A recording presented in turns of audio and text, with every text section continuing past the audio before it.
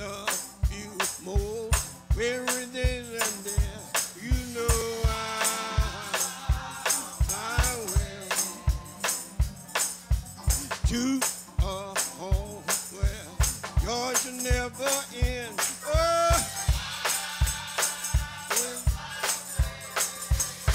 oh glory, I'm flying. Oh glory, we're flying. Oh Lord, hey, you know I'm far away. I'm far away. I'm flying away. We're flying away. Oh Lord, hey,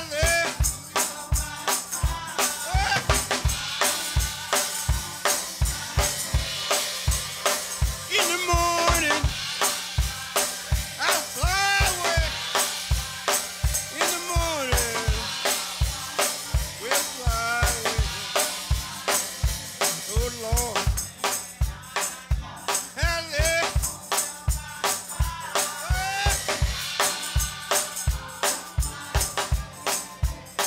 Dear mother, tell the mother, tell the mother, I'm gonna fly away. Oh Lord, hallelujah.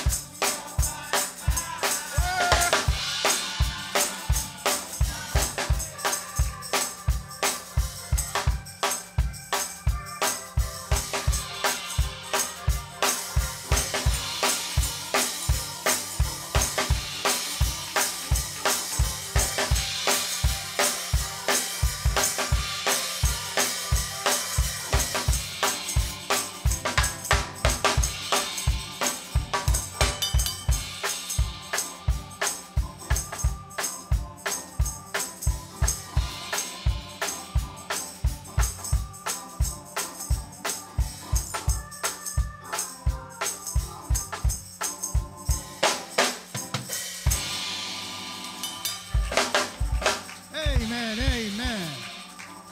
Amen, amen. We all gonna fly your way one day. Thank you, Lord. When I die, hallelujah, by and by, I'm gonna fly away. Fly away. Oh, Heavenly Father, thank you, Lord. Thank you. Thank you, Lord. You say you're coming back, Heavenly Father. We're going to meet you in there, Heavenly Father. Oh, Heavenly Father. Thank you, Lord. Thank you, Lord, for being so good to us. Thank you, Lord. Hallelujah. Hallelujah, Lord. Thank you. Praise the Lord this morning. Thank you, Lord. Thank you, Lord. Thank you, Lord. We hope you enjoy the devotion service. The one that didn't get a chance to pray out, I know you'll pray with me. Hold on to God unchanging hand. Hold on to his hand, Heavenly Father. He'll lead you home. Thank you, Lord. We're just passing through here, but we're on our way home. Thank you, Lord. Amen. Amen. Now we're turning to Minister Clark this morning.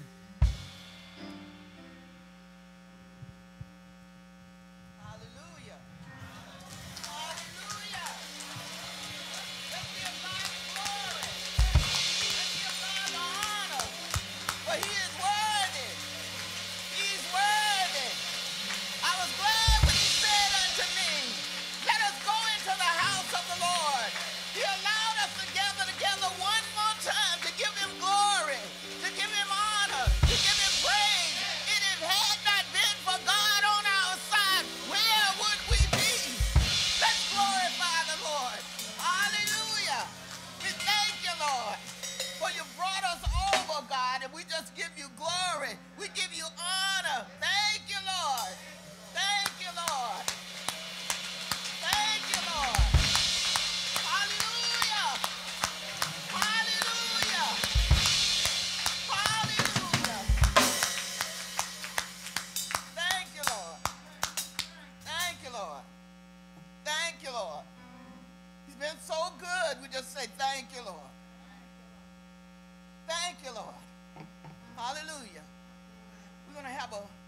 song by the choir.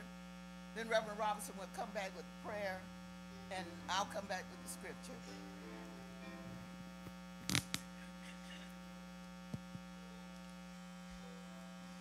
You don't have to worry,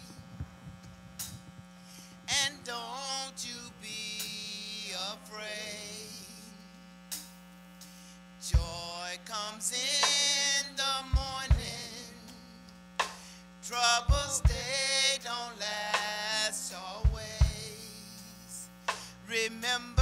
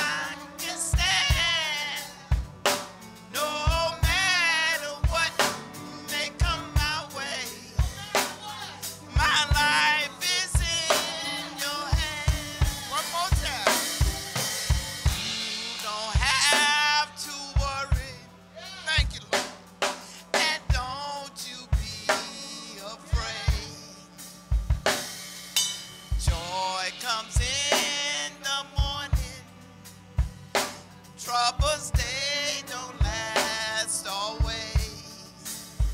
Remember, there's a friend named Jesus who'll wipe your tears away. And if your heart is broken, just lift your hands and say, oh, I know that I can make it. I know that I can stand. No matter what may come my way, my life is in your hands. With Jesus I can make it. With him I know I can stand. No matter what may come my way, my life is in your hands. My life is in your hands. My life is in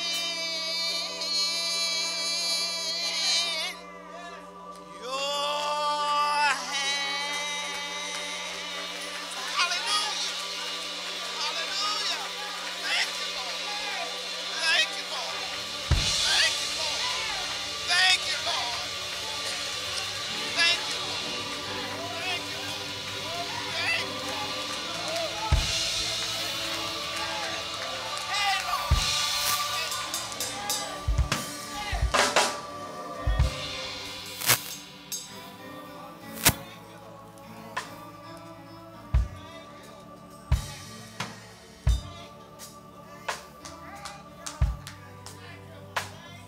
Glory to God.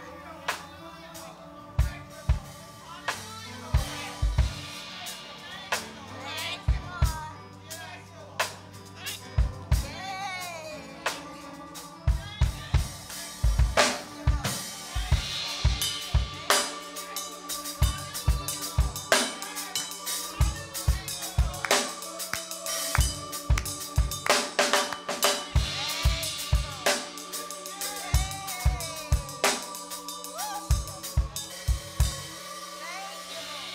Glory to God. Glory to God.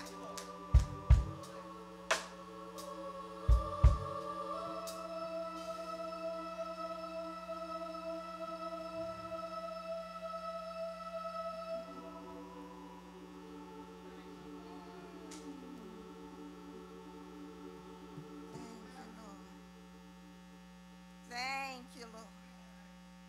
Hallelujah, Jesus. Let us pray, church. Heavenly Father, Father, we come, Lord, in the precious name of Jesus the Christ. Father, we come humbly, Lord, before the throne of grace. We come thanking you, Lord, praising you, Lord, glorifying your name, Lord God, magnifying your name, Lord God. Father, in the name of Jesus, Lord God, we pray. Father, look down upon us today, Lord God, with an eye of pity, Lord God. Father, forgive us for any manner of sin we've committed, Father, and remember it no more, Lord God. Just let your holy and righteous will be done in our lives, Lord God. Father, we thank you today, Lord God, for this beautiful day, Lord, you've given us, Lord. We thank you, Lord, for life, for health, for strength. Father, most of all, Lord God, we thank you for your son, Jesus, who hung, bled, and died for our sins, by whose stripes we were healed, and by whose blood we are redeemed, Lord God. We thank you. Father, we thank you for your precious Holy Spirit within us, Lord God. We thank you. Now, Father, in the name of Jesus, we, Lord God, we pray, Lord God, for your manifested presence this day, Lord God. We thank you for it, Lord God. We thank you for your precious Holy Spirit within us, Lord God. We thank you. We thank you, thank you, thank you, Lord. Glory to your name, Lord God. Glory to your name. Manifest yourself today, Lord God. Manifest yourself. Father, guide every thought, guide every action through these services, Lord God. Father, bless everyone that hears or sees, Lord God. Father, help us all, Lord God, to receive what the Spirit is saying to the church, Lord God. Father, bless everyone in this building, anyone on the way, Lord God. Father, we pray special blessings, Lord God, over dear Pastor Bolton, Lord God. Father, in the name of Jesus, Lord God, we pray. You just continue, Lord, to strengthen him, Lord, to double and triple his anointing, Lord God. Fill him and refill him with your Holy Spirit, Lord God. Guide and direct him, Lord God, that he might guide and direct us, Lord God. Have your way, Lord Jesus. Have your way. Father, let someone be saved today, Lord God. Let someone be healed today, Lord God. Let someone be sanctified and filled with your Spirit today, Lord God. And Father, let us all get a closer walk with thee, Lord God. Father, draw us nearer, Lord God. Take us out of self, Lord God. Just let your will be done, Lord God. Continue to grow us in grace and the knowledge of you, Lord God. Have your way, Lord Jesus. Have your way. And Father God, when we've completed our assignments on this side, Lord God, when we can do no more on this side, Lord God, Father, we're asking you for a home, Lord God, where we can praise your name forever, world without end. Without the loss of one is our prayer. In the mighty name of Jesus we pray. Without the loss of one, Lord, is our prayer. In Jesus' name, amen.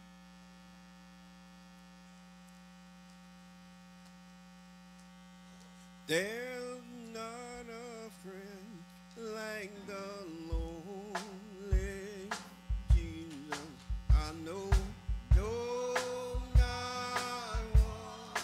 I know, no, not one. None else could heal all our souls. Yes, Jesus. I know, no, not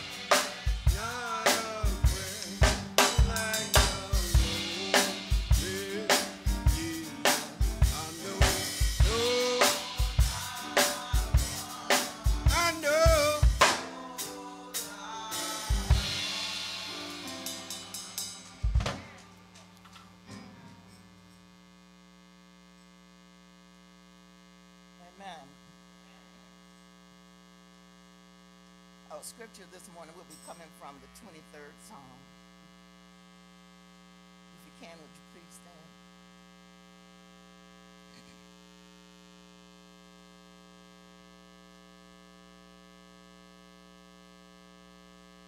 I'll be reading the 23rd Psalm, verses 1 through 6.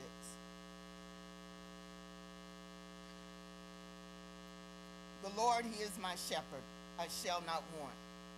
He maketh me to lie down in green pastures. He leadeth me beside still waters. He restoreth my soul. He leadeth me in the paths of righteousness for his name's sake. Yea, though I walk through the valley in the shadow of death, I will fear no evil, for thou art with me. Thy rod and thy staff, they comfort me.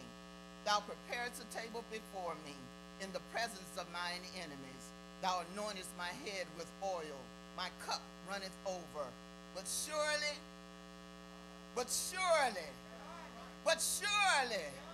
goodness and mercy shall follow me all the days of my life, and I will dwell in the house of the Lord forever.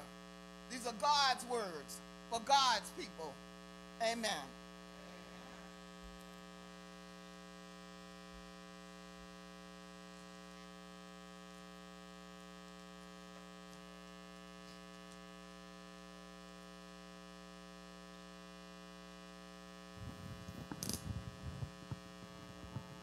Just keep on praying. The Lord is nigh. Just keep on praying. He'll hear your cry. The Lord has promised, and his word is true. Just keep on praying. He'll answer you. Just keep on praying. The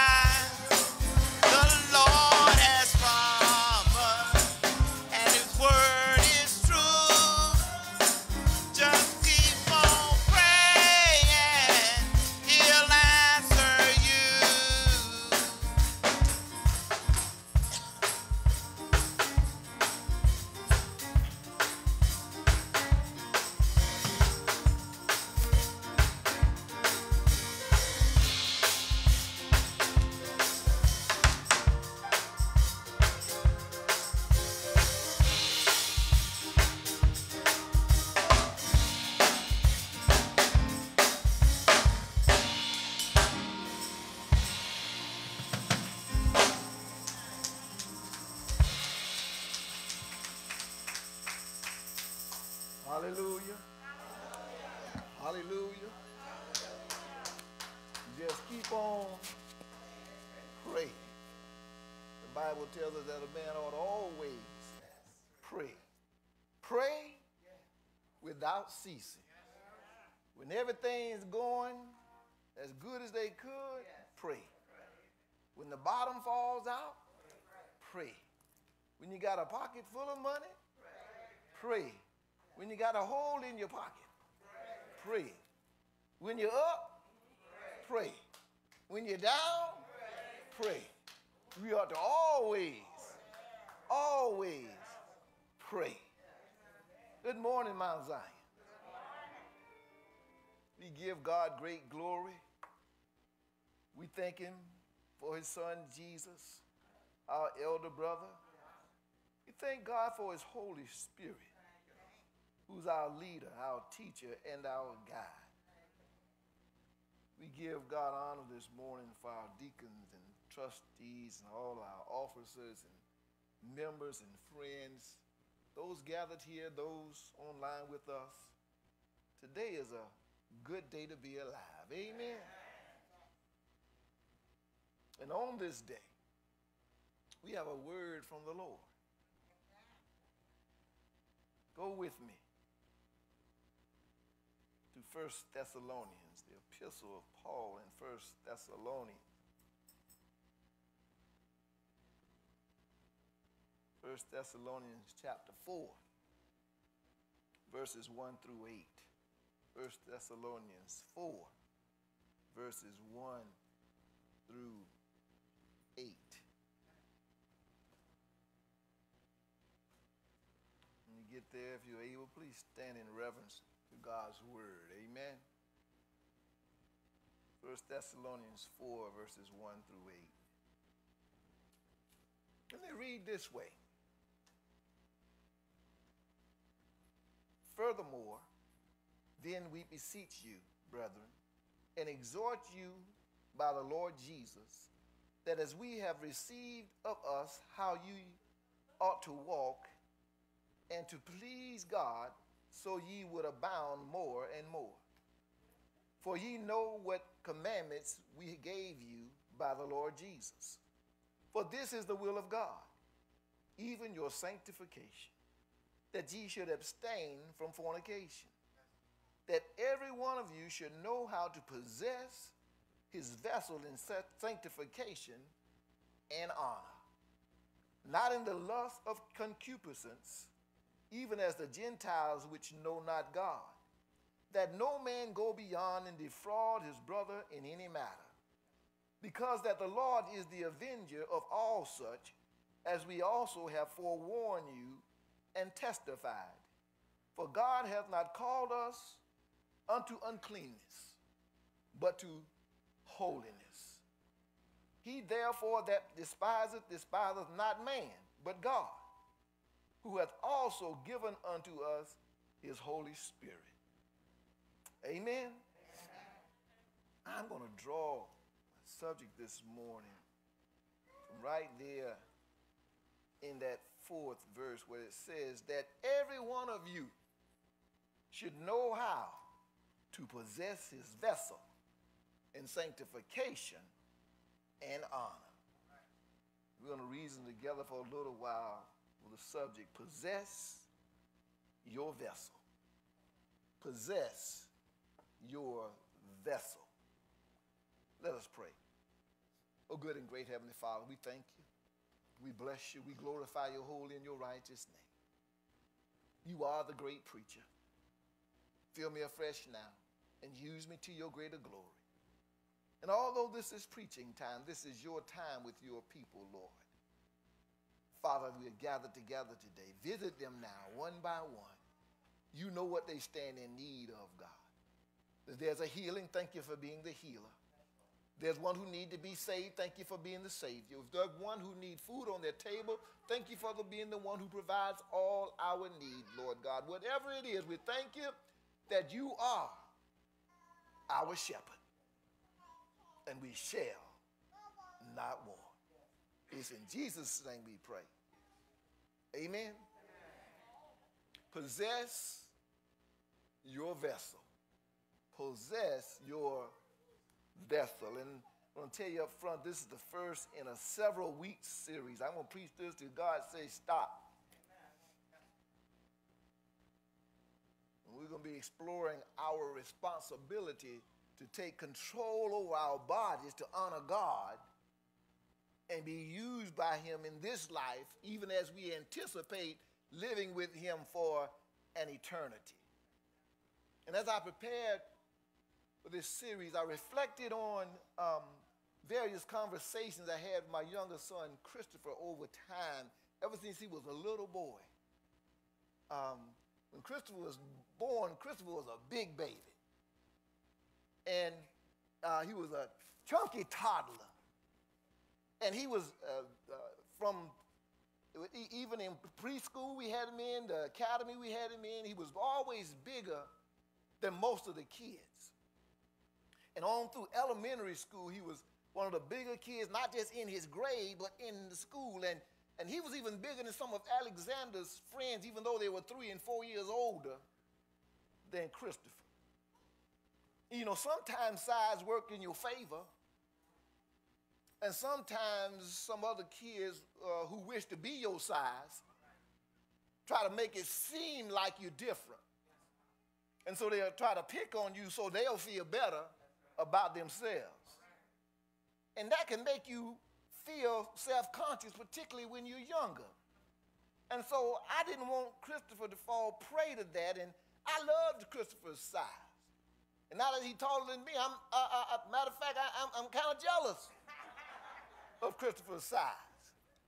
And I wanted him to love his size as well. And I would talk to him about embracing the body that God had given him. And I would tell him, Christopher, you must possess your vessel and not be ashamed of what God has given you, and grow into that body and learn to master it and become the person who God has called you to be. I would tell them that God has blessed you with this vessel and ordained you to do certain work for the kingdom through that body. So learn to grow and control it and be who God called you to be. Do the things that he's ordained you to do in this body. And at some point along the way, he decided on his own to take control of his body. And he came and he said, Dad, I want to take karate. And so he began to take karate. And a couple of months after he started taking karate, we noticed we would hear things early in the morning and late at night. And I said, Tanya, what is that? Then we'll go about a week and she said, Warren, what is that? And what we learned is that Christopher has taken his warm-up routine for karate and turned it into a workout routine at home. And so he was getting up early in the morning and working out, and then late at night he would work out. And over time, Christopher had transformed his body. And he had dropped 15 or 20 pounds and had become chiseled and just was looking good. And like I said, then he got all tall, and my God, and he would come and stand next to me, and I had to hold my peace. I was asking, Lord, what happened? Because he'd gotten taller, he'd gotten lean, he changed his eating habits, he was consistent and focused in his workout, and just reshaped his body, had taken charge over his body. But y'all know something? While we see the outward results, he had to make some changes on the inside to bring about those changes on the outside. Can I tell you that changes you make on the inside will show up on the outside? I remember Bishop G. Patterson used to sing that song, that something on the inside, working on the outside. Oh, what a change in my life. If we want an outside change, we have to start with an inside change. On this Christian journey, we're called to be ambassadors for Christ. And the life we live, the examples we set, must reflect the one we serve and not us. when people see us, they ought to see a reflection of Christ, not of the world. One struggle that the church faces today is that there are unsaved people who know their failings, and many may be seeking deliverance, but they look at some saints and they see a reflection of themselves rather than a reflection of Christ. They see saints who are doing some of the same thing they're doing and embracing the world and desiring the world just like them. In our text this morning, Paul tells us to do similarly to what Christopher did. He says, possess your vessels. Take control of your own bodies. And, you know, a key to owning our Christian journey is possessing our vessel and taking responsibility for what we do in these bodies. Paul says, take control of yourself and don't be overcome by sinful lusts. The Bible tells us to walk in the Spirit so that we do not give in to the lust of the flesh. These are our bodies. It's on us. And this battle is a daily battle. In 1 Thessalonians 4:1 here, Paul tells the Gentile believers that he says, we taught you how you ought to walk to please God. And he says, you're doing a good job. And that word ought he used here doesn't mean that you should consider or that you should think about it.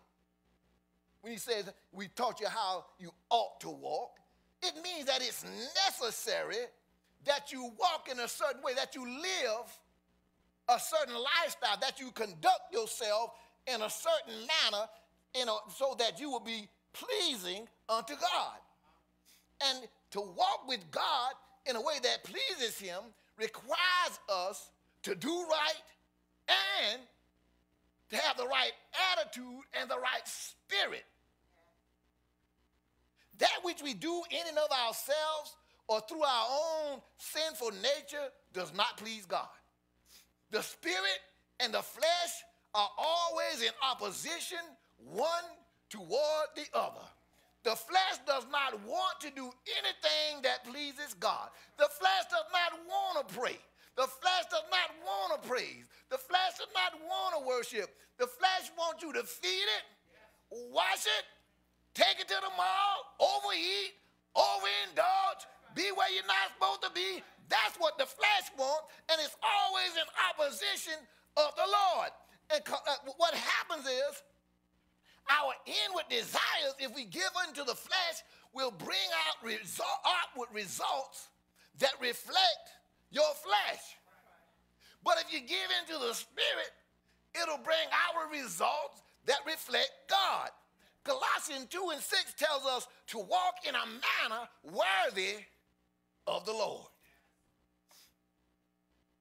So Paul says, you've been doing well, but we want you to abound more and more.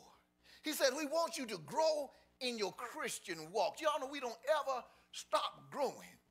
We don't ever stop growing. And the trouble we have sometimes is that we look horizontally at each other and compare ourselves to other folk. Oh, I don't cuss as much as sister so-and-so. I don't drink as much as brother so-and-so, so I'm doing all right. No, we're supposed to look this way and compare ourselves to Christ. Until you become Jesus, you got work to do. So Paul says, I want you to do more for God. He says, I want you to go above and beyond to please God. And y'all know we can't go far enough to please God. We can't overdo it in pleasing the God of John 3:16, who so loved the world that he gave his only begotten Son, that whosoever believes on him shall not perish, but have everlasting life. We can't do it, go overboard or overdo it in pleasing the God of Romans 5:8, who commended his love toward us in that while we were yet sinners, Christ died for us. We can't overdo it in pleasing the God of Ephesians 3:20, who can do exceedingly, abundantly, above all that we could ask or think, according to the power that worketh in us. So Paul says it's necessary to go above and beyond. We like to say we can't beat God-given, and we ought not stop trying to give. Amen. In verse 2, Paul tells the Thessalonians what they had been taught came by the authority of Jesus Christ. He said, this is what Christ desires of you. This is how he desires for you to live. Verse 3 says, for this is the will of God, even your sanctification. Folks ask, I wonder what God's will for my life is. Even your sanctification, that ye should abstain from fornication. See, there are here two different thoughts in this one verse. There's a clause and a B clause, as they call it. And that first thought in this verse carries the overarching idea that Paul wants all of us to get. And he tells us what the will of God is for us, and that's our sanctification.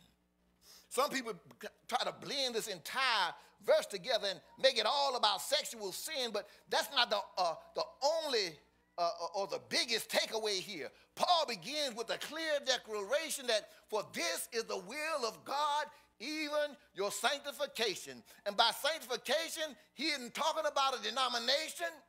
He's not talking about a religion. He's not talking about whether you wear makeup or whether you wear earrings or how long your dress is. He's not talking about any of that. He's talking about being holy, set apart for God's service. He's talking about being sanctified, removed from the things of the world and drawn unto the things and the character of God. It's about being in the world, but not of the world. To be sanctified is to be yielded to the Holy Spirit and the things that he has been sent to do in your life. See, the key thing the Holy Spirit is supposed to do is to sanctify you, to clean you from the inside out, to push out that old evil nature that you had and bring a new birth in your life. 2 Corinthians 5:17 says, therefore, if any man be in Christ, he's a new creature. All things have passed away. Behold, all things are become new. So that old, mean, and hateful nature ought to no longer dominate you. That old cussing spirit ought not any longer dominate you. That old selfish attitude ought not be dominant in your life. Those fleshly desires ought to be subdued by the sanctifying work of the Holy Ghost. And the result is you ought to be empowered to carry yourself as one who's dedicated and loyal unto God, one who obeys the commands of God, the one who yields to his will, and one who walks in the fruit of the Spirit: love, joy, peace, long-suffering, gentleness, goodness, faith, meekness, and self-control. There ought to be a change when we're yielded and when we're sanctified. And after making it clear that believers are to be sanctified, Paul gives a real-life application of sanctification to the Thessalonians.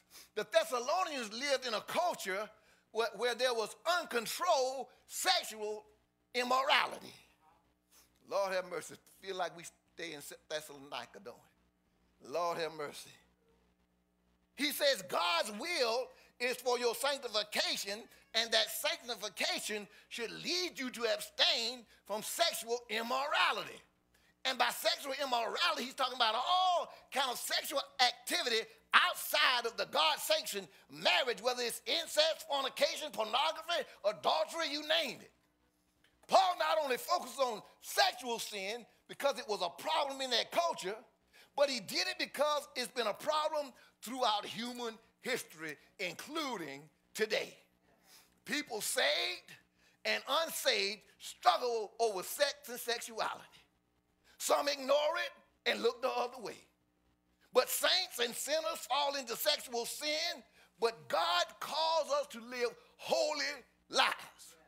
1 Peter 1:16 says, because it is written, be ye holy as I am holy. It did not say be perfect, but it did say be holy. It says belong, and to be holy is to belong to God. And if you belong to God and you call yourself his, you ought to act like you're his. We don't let people come in our house, or we raised to act like they want to act. God's not going to let us act like we want to act. Everything we do, even in our sexual behavior, should glorify God. And you know, there's nothing dirty about sex in its proper context. God created it. God offered sex as a part of marriage and a way for his people to be fruitful and multiply. But we ought to use sex to exercise lewd and illicit behaviors. We ought to look at others of the opposite sex as possible sexual partners or as a hookup. But we are to love and honor them as fellow brothers and sisters in Christ. And this is a challenge throughout society. Yes, it's a challenge in the pulpit, and it's a challenge in the pew. I know, Pastor, you're going to Maryland now. But in the church, in some churches, there's as much sexual immorality in the pulpit and the pew as there is in the local nightclub. And God's not pleased. So Paul says, I know you have grown in your Christian walk, but you must continue to grow, for it's God's will that you be sanctified, and one of the places where you can grow is in abstaining from sexual immorality. And that brings us to verse 4. But Paul raises another element of sanctification, and it's the centerpiece of the series, that each of you know how to possess his own vessel in sanctification and honor, not in the lust and concupiscence. And that word concupiscence means uncontrolled or unchecked desire, crazy appetites that we might have. He said, but don't act like the Gentiles do who don't know God. Don't go around acting like folk who don't know God. And see, it confuses the folks who are in the world when they see the people of God acting like them. And then they got the audacity to invite them to church. Lord have mercy. Paul is saying you must know how to control yourself. And self-control is one of the elements of the fruit of the Spirit. And we know all the excuses that people give. I couldn't help it, but Paul says, possess your vessel. She was irresistible. He was irresistible. Paul says, possess your vessel. No one can eat just one. Paul said, man, please, possess your vessel. I just had to have it. Possess your vessel. Some folks flash back way back to Flipwood and said, the devil made me do it. And Paul said, possess your vessel.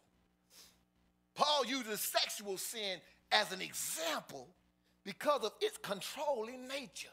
It takes over through lust and unchecked raw emotion and causes people to sin. It overtakes your body and it pollutes your mind and pollutes your spirit. And some might say, well, Pastor, those days gone for me. God didn't bless me like he blessed Abraham and Sarah. Y'all get that on the way home? But see, this doesn't refer to just sexual sins. That's just an example.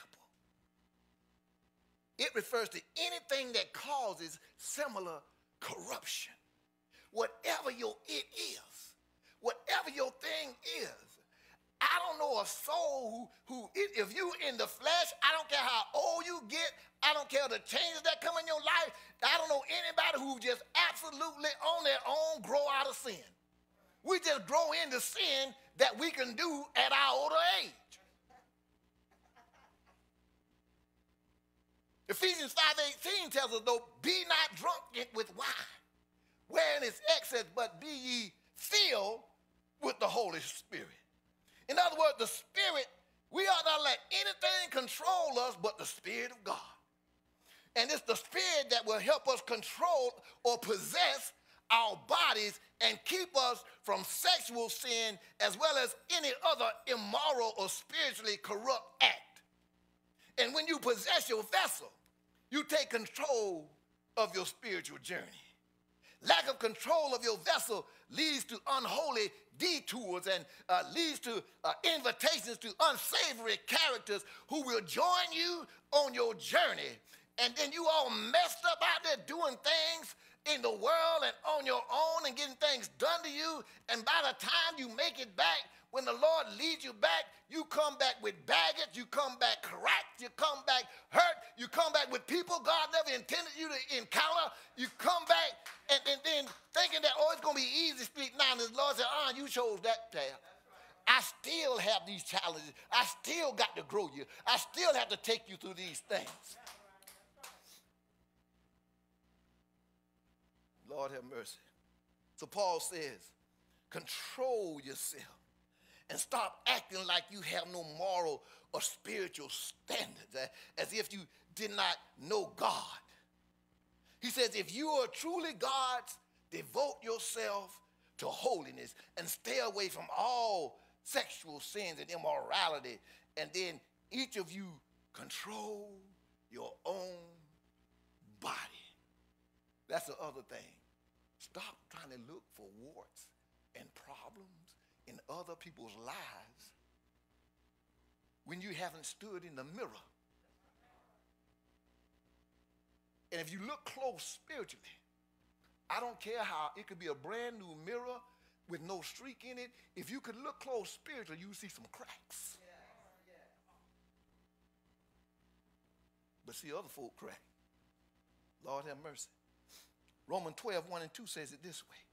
I beseech you, therefore, brethren, by the mercies of God, that you present your bodies a living sacrifice, holy and acceptable unto God, which is your reasonable service. And it goes on to say, then be not conformed to this world, but be ye transformed by the renewing of your mind, that ye may prove what is that good and acceptable and perfect will of God. And we have learned today that the will of God is that we be sanctified, set apart for God's service. So he's echoing 1 Thessalonians 4 and 3 there in Romans. It's God's will for you to present your body as a living sacrifice to him, a living sacrifice that he can use, a living sacrifice that he can operate through on the earth. Because God used bodies in order to bless his people. He used bodies in order to bring people to Christ. Remember, Christ told his disciples, said that you will do greater things. He said, I'm going to use you to do greater things. And in this day, and in this dispensation, it's God's determination to use you and to use you and to use you to do greater things in the earth. God set the earth up in a way that he will not interfere with what's going on the earth. It has to be done through men and women, boys and girls in the body. That's why he didn't just save Adam and Eve right there on the spot. He had to send someone in the body. He had to send Jesus in a body that we might be saved. He had to suffer, bleed, and die for us in the body. There's some suffering. There's some bleeding. There's some pleading. There's some praying. There's some interceding that we're supposed to be doing in the body for others.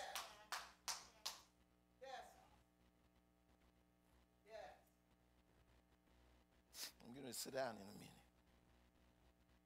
Remember I told y'all the story about I'd gone one day at lunch to the Bojangles. I was trying to possess my vessel back then. And I went to get a salad. I asked for a grilled chicken salad. And I went through the drive-thru and they gave me a fried chicken salad. And I opened it up, ooh, it smelled good. It looked good. I knew how Eve felt. It looked good to the eyes. Lord have mercy, it looked good for food. Now I said, well, I'm going to eat it.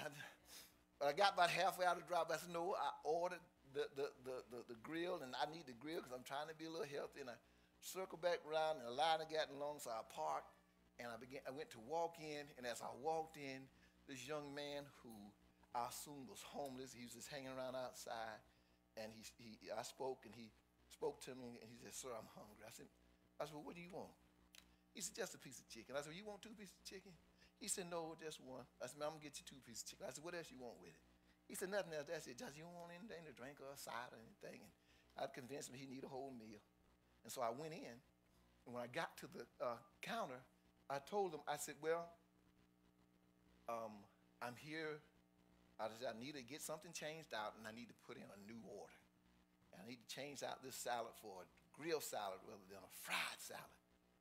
And I said, "And I also need to order." And when I said I also need to order, they took the salad, and the woman down at the end said, "Sir, come on down." I said, "Well, I need to place an order." She said, I said, "Come on down." I said, "But I got to place an order." She said, "I know what you said." She said, "Come on down, and I got you." And I went on down, and when I got down there, I said, "Now I need an order." She said, "What you need?" And I told her I needed 2 pieces, and I need these sides, and I need this drink. And she went and she brought my salad, and she gave me the 2 pieces and the side and the drink. I said, I didn't pay for it." She said, "I told you. I got you." And as I went back out, I gave the young man the food, and he took it, and he was so grateful. And I got in the car, and God said, "All I needed," he said, "I didn't need you to pay. I just needed your body. I needed to feed my son." All God needs is a body. And he needs our bodies. And he needs us to possess our vessels and bring our vessels out of some of the places and doing some of the things so we can then turn our attention to the things of the kingdom. And so Paul says in Thessalonians here that immorality comes from a lack of self-control, and it hurts other people, particularly when it comes to sexual immorality, that was somebody else's husband, that was somebody else's wife, that was too young at that time. And Paul also tells us that God wants us to avoid immorality and that he will punish it. That's right, God is going to punish some folks for some things they have done in their body, for some sexual sins and for some other immoral things that they have done. And then verse 7 tells us in part why. It says, "For God has not called us into uncleanness." And if you go into uncleanness, I don't know about y'all, but when I was little and I went in that yard and I got dirty and muddy, my mama called me out of uncleanness and tore my butt up.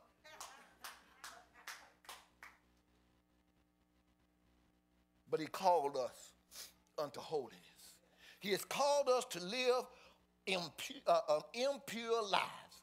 And so Paul finishes this up in verse 8 and says, "Therefore he who rejects the instruction does not reject man, but God, who gives you his Holy Spirit." He says, if anyone refuses to live by these rules, they're not disobeying man. Pastor ain't upset. It ain't about no other leader. If they try to teach you, they shouldn't be upset. It says you're not disobeying them. You're disobeying the teaching of God. Lord have mercy. Of the God who gives you his Holy Spirit to live in you, to grow you, to teach you. Paul knew that the lust of the flesh and the lust of the eyes could bring some of the most devout down if they lacked self-control, because it had been happening since the garden. So Paul urges each believer to possess their vessel in sanctification to ensure that our outward behavior reflects a life of one who is continually becoming sanctified and becoming more like Christ. We must make sure our outward actions and our behavior do not bring dishonor to God. The Bible asks the question, know you not that your body is the temple of the Holy Ghost and that you are not your own? God's Spirit lives in us to fulfill the hope and expectation of holiness and sanctification. The Holy Spirit gives us what we need to be overcomers. He empowers us to possess our vessel. But Pastor, how can I know how to possess my vessel? you receive know-how, good godly guidance for good godly living from studying the Word of God. The Word includes know-how on Christian living and good conduct. The Word includes know-how on facing temptation. The Word includes know-how on drawing closer to God. 2 Timothy 2:15 tells us to study to show thyself approved unto God, a workman that needeth not be ashamed, rightly dividing the word of truth.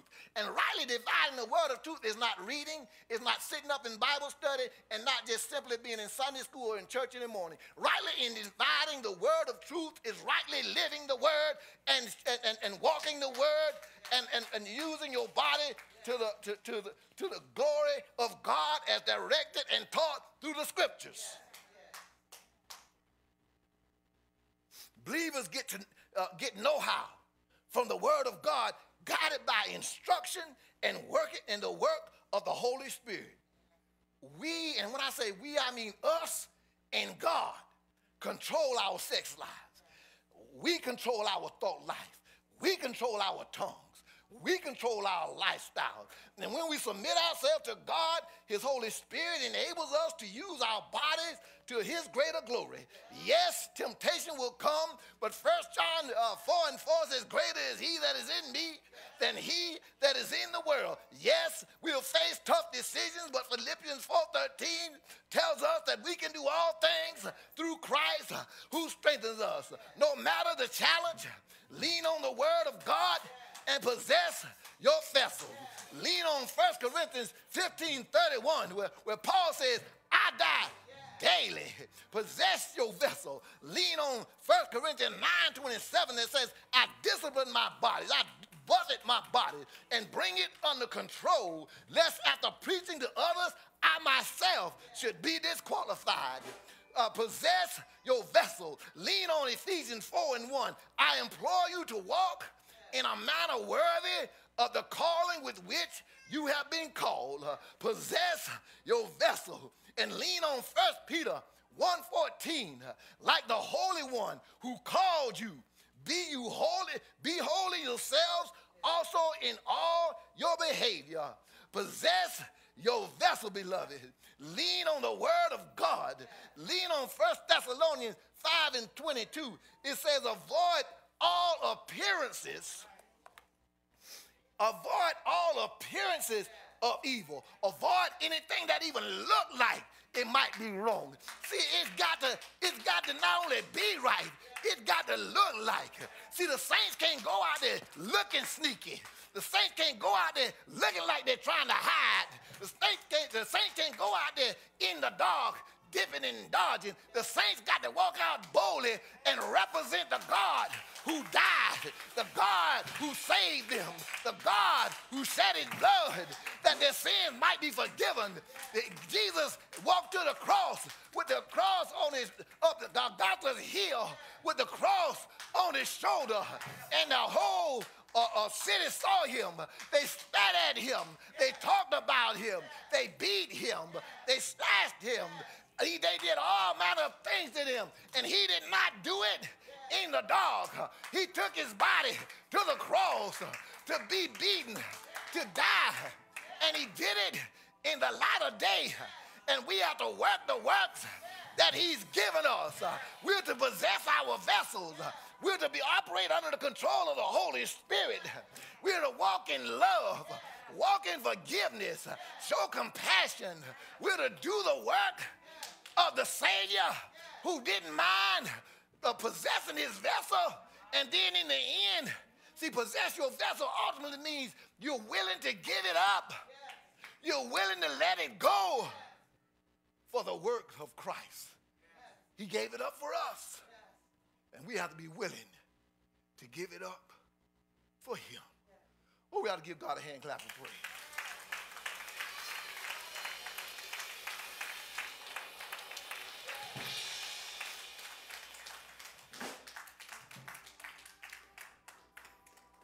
Next week, we're going to focus on the eyes. We're going to focus on the eyes as we explore possessing our vessel for God. There might be one today who doesn't know Christ. Today is a good day. It's the only day that we have. This is the only moment that we are assured of. If you don't know Christ, today is a good day to accept him as your Savior. If you're unsaved, pray this prayer with me. Lord, I'm a sinner. I've done all sorts of things in this body. But I heard that if I confess my sins, you are faithful and just to forgive me of my sins and cleanse me of all unrighteousness. Forgive me now and save me. I confess with my mouth the Lord Jesus and believe in my heart that you raised him from the dead. Thank you for saving me. Fill me now afresh with your spirit and use me for your greater glory. You prayed that prayer, you're saved. God, we just thank you, God, for being the awesome and mighty God that you are. Thank you for your love. Thank you for your grace and your mercy. Thank you for your Holy Spirit. Fill us afresh even now, God. Use us, Lord. Use our hands. Use our eyes. Use our mouths. Use our feet. That we might help grow the kingdom. That someone might see our good works and glorify the Father who's in heaven. Lord, bless these your people. You know what they stand in need of. You know their every concern. Lift their burdens today, God. Strengthen their bodies. Provide, Lord, as they need provision. Bind us together in love and unity here in Mount Zion, that we might be a spiritual house built up, fortified to do your work in this community and beyond, God. We pray, Father, for the Camden Kershaw community. We plead the blood of Jesus from county line to county line. Ask you to, Father, just bless our children. Let them know, Father, the depths of your love for them. We pray that they come to know you. We pray that they grow up, Lord, and become your children and call on your name.